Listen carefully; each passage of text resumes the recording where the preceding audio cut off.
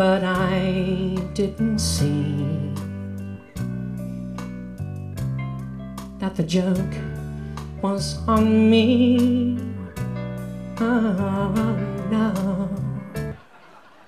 So why are you in such a good mood? Because, Terry, I'm looking out here at this crowd, and I seen me some women's. Oh, ladies, you want to hear Walter yodel?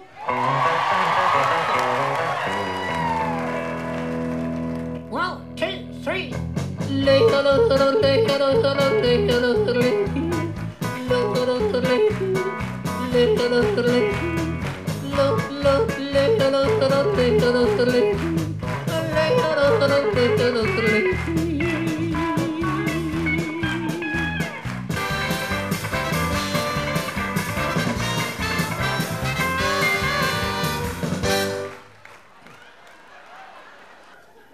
I know every single elder song ever recorded.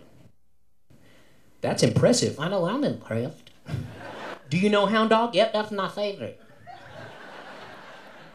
All right, do Hound Dog. Okay.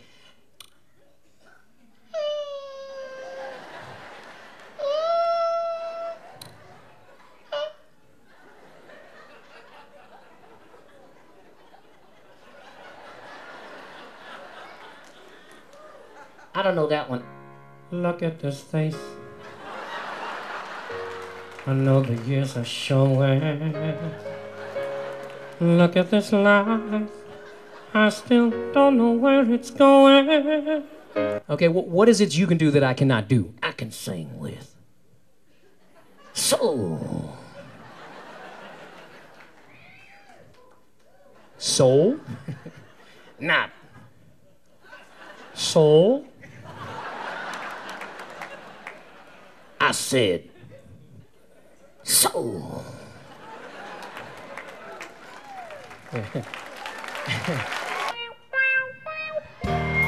I've been really trying, baby. I don't hold back the feeling for so long. And did you feel like I feel, baby?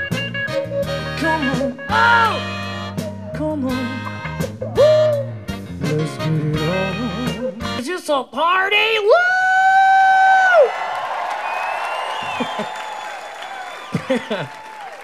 Apparently it is a party. Hey, you want me to make some brownies? No, Dougie, no, thank you. I got most of the ingredients in my sock. No, thank you. Another winter day has come and gone away. In either Paris or Rome, and I wanna go home. Just let me go home. Hello, boys. How do I look tonight? Good. I paid a fortune to look like this, and I want you to get my ex-husband's money's worth. I'd like to say something to all the men here. I'm sure they'll love it. I know you like me. I know you do. That's why whenever I come around, she's all over you. Don't you wish your girlfriend was hot like me?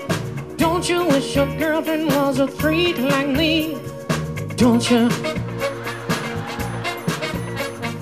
Don't you?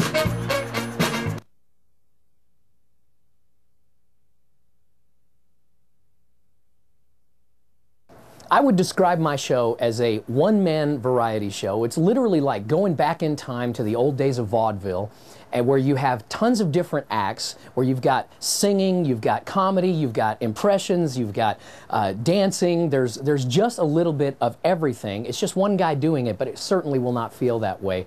But it will absolutely, positively be one of the most entertaining evenings you've ever had in your entire life. Well, one of the fun things about my show is that it's constantly evolving. So if you come and see me this week and then you come and see me in 6 weeks, you're going to see lots of new jokes, you're going to see new impressions that you didn't see before.